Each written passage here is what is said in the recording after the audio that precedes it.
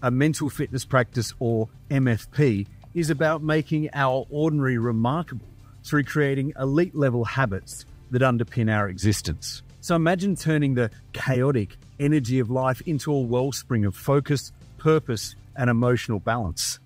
Crossroads of modern chaos meeting ancient wisdom, and yes, the words can change over the millennia and between cultures, whether it's Japanese, martial arts, or Stoic philosophy. But the journey is still about a quest for the better version of ourselves. Although it does help to think of discipline, focus, and self-control, which are the bedrocks of transformational change, as muscles which can be exercised and thus developed.